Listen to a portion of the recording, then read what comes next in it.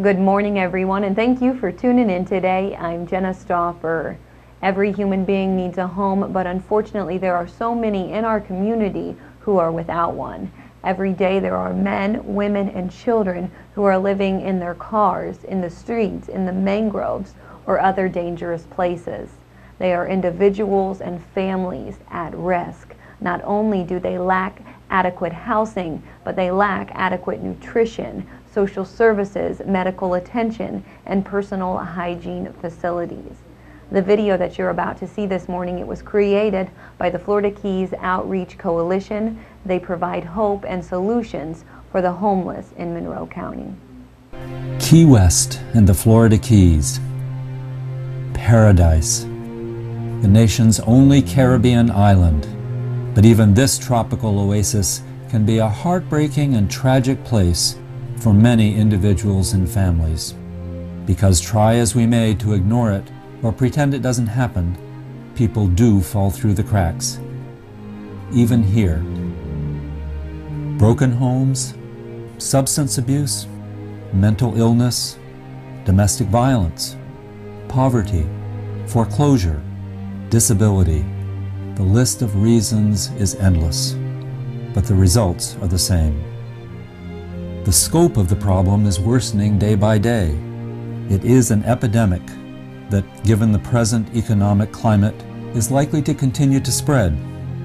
Homelessness transcends race, gender, age, family status, and educational background. Florida has the third highest number of homeless persons of any state in the nation. According to the Department of Children and Families, 40% of all homeless people are families. 60% are single adults. 8% are elderly persons over the age of 62. 23% are children.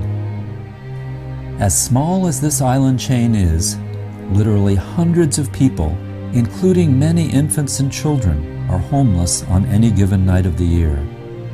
In fact, Key West and the Florida Keys have the highest population of homeless people per capita in the state of Florida. The average life expectancy for a chronically homeless person is 44 years of age.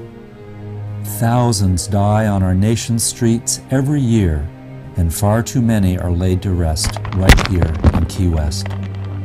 Standing against this tide of homelessness is an inspired and dedicated organization supported by community volunteers, faith-based communities, generous individuals, foundations, and corporations. When we return from these messages, I'll be speaking with community activist Erica Biddle. She has just launched a new exhibit that will be on display at the studios of Key West titled Hidden in Plain View, Faces and Stories of Homelessness. Starting tonight, you'll be able to see it. It will be on display for 4 weeks.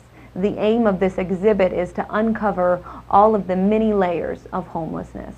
Stay with me.